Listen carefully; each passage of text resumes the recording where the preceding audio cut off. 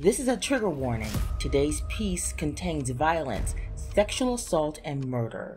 I will be covering sensitive topics. Hi, I'm Barbie Flanagan. Welcome to True Crime Terror Tales. And if you're new here, please subscribe and like.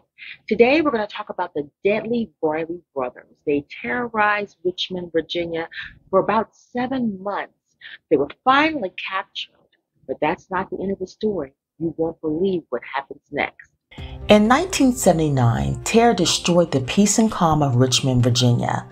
A group of thugs went on a rampage, robbing, raping, torturing, and killing people all over the area. The random murder spree left 11 innocent victims dead. The culprits, 3 brothers, Linwood, James, and Anthony Briley, and their friend Duncan Meekins. It all began in 1971. 57-year-old Orlean Christian collapsed in her backyard. It appeared to be a heart attack. However, the funeral home discovered she'd been shot. Detectives figured out that the bullet came from the house across the street. The murder weapon? A rifle found in 16-year-old Linwood Briley's bedroom. He confessed to the shooting, saying Christian was sick and she was going to die anyway. His lawyer convinced a judge that the shooting was an accident. Linwood's punishment? 1 year of reform school. A couple of years later, James Briley followed his big brother's footsteps. While fleeing from a robbery, he shot at a police officer. James was sent to juvenile detention. I was not this animal that the press had made me out to be. Linwood was the brains of the group. James provided muscle. Anthony was the youngest. Detectives called him a follower. The brothers grew up here in the East Highland area of Richmond with their parents. James Briley Sr. worked at a factory and their mother Bertha was a cafeteria worker. Both are described as kind people who loved their 4 children. Ms. Briley is one of the sweetest ladies you'd ever want to meet. But there were signs of trouble. The eldest brother, Edward, moved to North Carolina with relatives when he was a teenager. The 3 remaining boys had a fixation with dangerous pets. They had tarantulas, a boa constrictor, and poisonous snakes. They enjoyed watching the snakes eat live mice. The Brileys were bullies at school and in the neighborhood. Their antics drove their mother out of the house. She separated from their father. James stayed, but he slept with his bedroom door locked from the inside. 16-year-old Duncan Meekins lived next door to the Brileys, who were now in their early 20s. They were thieves and drug dealers, and they let him come along. March 12, 1979, the men forced their way into William and Virginia Butcher's home. They tied the couple up, robbed them, and then set the house on fire. The couple escaped, and the Butchers were the only survivors of the Brileys' killing spree. The next day, the Briley gang broke into Michael McDuffie's home, beat, robbed, and shot the serviceman to death. On another day, Linwood shot 28-year-old Edric Clark over a drug dispute involving Meekins. Next, the 4 men followed 76-year-old Mary Gowan home, forced their way in, and all 4 men sexually assaulted the grandmother before they fatally shot her. The brothers continued their deadly attacks, targeting a 17-year-old neighbor. Linwood crushed the boy's head simply because he looked at Linwood's car. They fatally beat 3 senior citizens with baseball bats. The attack started as robberies and ended with murder. They used guns, knives, forks, scissors, whatever they could get their hands on. On September 14th, a popular disc jockey, Johnny Gallagher, was playing with his band at a club. He stepped into the alley for fresh air. The Briley gang grabbed him and threw him into the trunk of his Lincoln and drove to an island on the James River. Linwood opened the trunk, pulled Gallagher out, and shot him point blank in the head. He stole his turquoise ring and a watch and found $6 in his wallet. The gang dumped Gallagher in the river and drove off with his car. It was later found with the CB radio gone. Police searched for nearly a week until they finally found Gallagher's body trapped in the river's debris.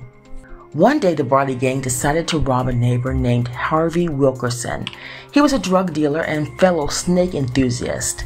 Harvey hesitated when the men approached, but decided it was best to let them in. What happened next was the worst thing you could ever imagine.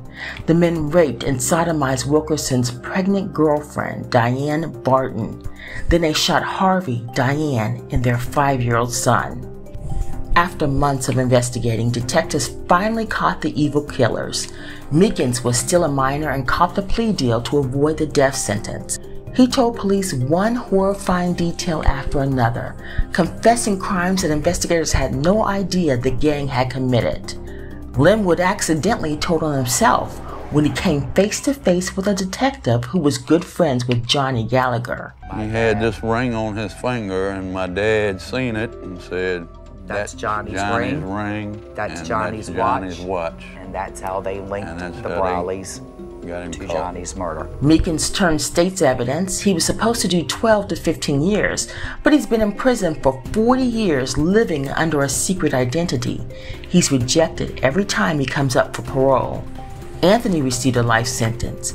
He's in the Augusta Correctional Center where he lives as an outcast due to the nature of his crimes. His parole is repeatedly turned down as well.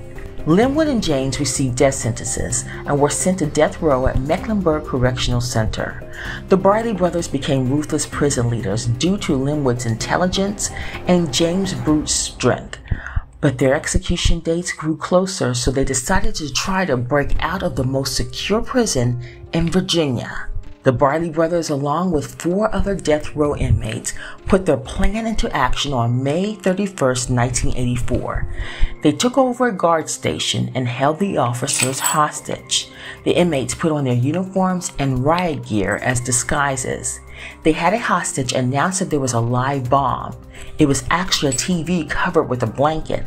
An emergency vehicle was sent in. The inmates carried the TV out on a stretcher. The state-of-the-art security gates were opened, and the 6 inmates drove away to freedom. Authorities implemented a multi-state manhunt for the condemned killers. This was the largest death row inmate escape in American history. They caught 2 of the inmates the next day. About a week later, 2 more were found close to the Canadian border.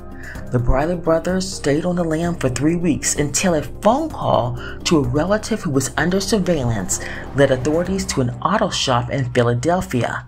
The brothers were hiding there. FBI agents arrested the Brileys outside this North Philadelphia auto customizing shop. The Brileys' uncle, Johnny Lee Counsel, he'll be charged with harboring fugitives. Convicted murderers James Briley and his brother Linwood had been on the run for nearly 3 weeks. Less than 5 months after the escape, 30-year-old Linwood was put to death by electrocution. I, of course, chose to escape because I'm innocent, and if you're innocent, I believe that you're supposed to be free. Claims of innocence didn't help James. He was executed on April 18, 1985, at 28 years old. The last 4 inmates were eventually executed. A little known fact, there was a 7th inmate. His name was Dennis Sutton. He planned most of the escape, but decided to drop out at the last minute because he thought his appeal was going to go through. It didn't, and he was executed.